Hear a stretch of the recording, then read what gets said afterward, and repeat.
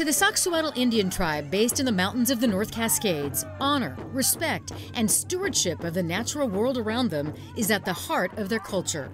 Tribal leaders say the same should be expected of Seattle, named after the revered Chief Seattle. His image is the face of the city, featured prominently on its logo and on the official seal.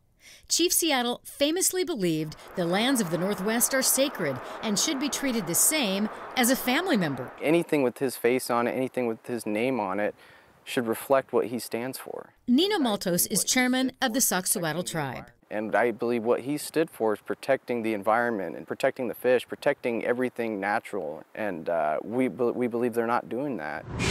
The tribe says in living up to its namesake, Seattle is failing miserably. At issue are the city's 3 dams on the Skagit River. Seattle City Light built them 100 years ago without consulting the Skagit Valley Indian tribes.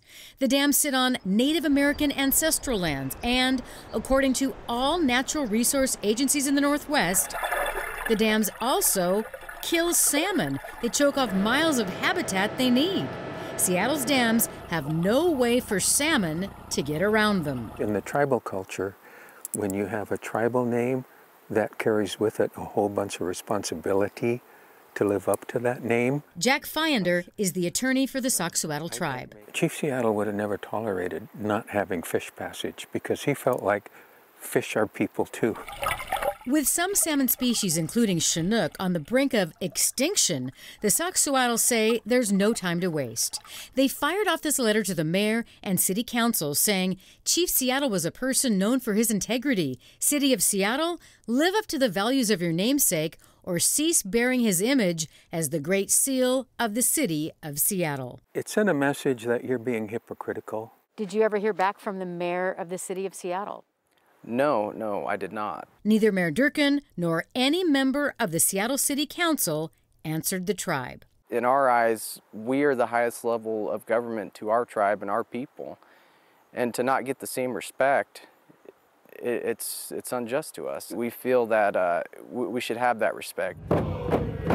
The tribe says the lack of response is especially insulting given the city's support of other tribes out of state, including the Standing Rock Sioux. There you go, folks. In 2016, the mayor signed a declaration of support over the Dakota Access Pipeline controversy. When it's easy, when it's not in your backyard, Seattle, you will support the Standing Rock people. You will call for the removal of Snake River dams. But you have 3 dams in our territory that don't have fish passage while these fish are going extinct. Instead of hearing back from top elected officials, the chairman got a letter from Seattle City Light's CEO, who said the utility respects the Sauk-Suiattle and wants to work with them.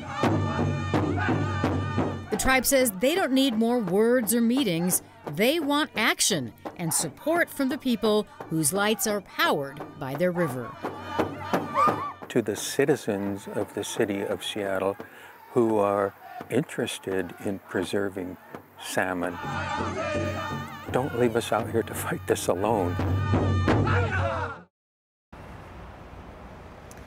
We're outside City Hall right now, and neither the mayor or any member of the city council would conduct an interview with us for this report. So, what is next for the Skagit? The city right now is trying to get its 3 dams relicensed by the federal government. The City Light CEO, Deborah Smith, wrote the tribe about that, and she said, we're waiting to see the results of studies that they're doing to see, quote, whether, when, and how fish passage would be required to get a new license. I'm Susanna Frame reporting live in Seattle.